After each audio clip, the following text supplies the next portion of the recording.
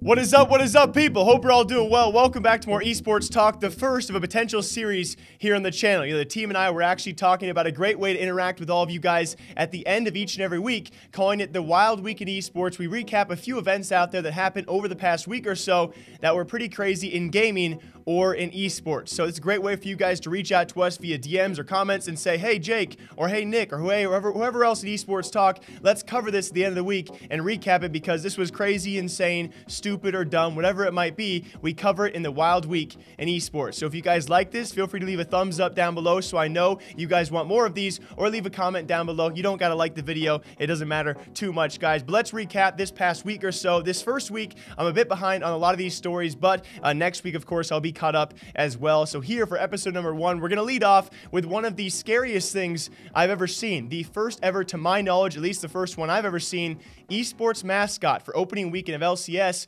It's actually Liquid, none other than Liquid. Yes, supposedly going to be the best LCS team yet again for North America, or could be, and they come out with this scary thing.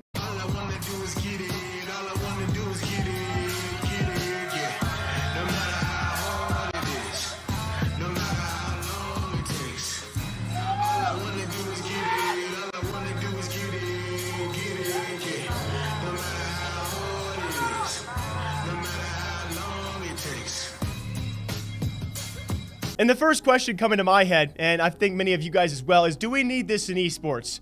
Is this really needed? I know there's a lot of crossover between pro sports and pro esports, and we try and kind of ride that line. You know, our esports pros athletes, our sports pros athletes, obviously, yes, and we cross over a few things here and there, but do we need the mascots? What's next? Cheerleaders? You guys, of course, can leave your thoughts down below. I thought it was insanely creepy, also insanely unique, so props to them. I'm just curious now how much they are paying the guy. And our second story out there, one we covered individually here on the channel, that's going to be Rogue's latest partnership, which has gone a bit awry and only lasted for about a week. That with a popular Twitter channel known as S8n. Yes, I mean Satan as in aka 666, aka the devil. They somehow partnered up, actually had him supposedly take over their account for an entire day. They went back and forth and ended just a few days ago with Satan now being, yeah, apparently, unfortunately, his Twitter account has now been suspended. Actually been suspended for quite some time, quite a few days now, ever since the partnership with Rogue. They have actually changed their logo back, which is kind of sad because I like the Rogue Satan rebrand. I almost thought it was going to be a rebrand announcement. It lasted for a couple of days. Now Satan suspended, Rogue's back to what they used to be, and it leaves everyone else wondering, why the heck did an esports organization just partner up with the devil? Like, wild, huh? Kind of fits the series hand in hand. Very lastly, for all of you, a story we did not cover individually because we were a bit late on it. That's going to be popular streamer, former Overwatch pro, xQc, opening a package on stream, which is exactly why I don't know if I ever want a mailbox for all of you guys watching right now, because I know there's going to be someone who does something like this. He was actually sent a mysterious package full of syringes and other things, and especially as of right now is not a good time to be opening these kind of things because the coronavirus is going around. There's many other diseases out there that can be sent amidst these packages. It was a very creepy package filled with syringes and the like of other very, very scary stuff. Here was him opening that. To Felix. Thanks, man. It says CPU.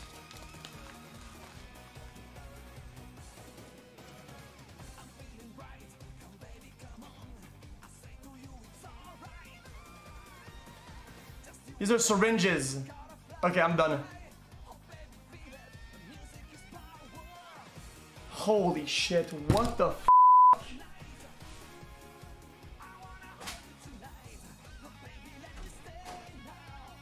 You know, in all seriousness, I want this series to be a bit more lighthearted, a bit more funny. That kind of stuff is just, you got to imagine from his point of view how scary that can be to open that up and see those kind of things and not know at all what you were just sent, what could be else kind of contaminating the package. That kind of stuff really does creep me out. I just got done being sick for about a week and a half, and I can't imagine all of a sudden you open a friendly fan package and you could die, or who knows, right? You just never know the dark minds of all of his crazy fans out there, hundreds of thousands of fans. Who knows? All it takes is one little bad raisin to send you something, and all of a sudden you got something you didn't want at all.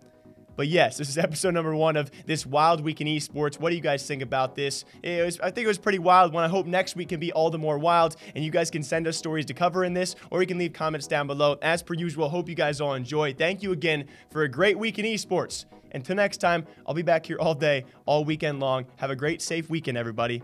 Bye-bye.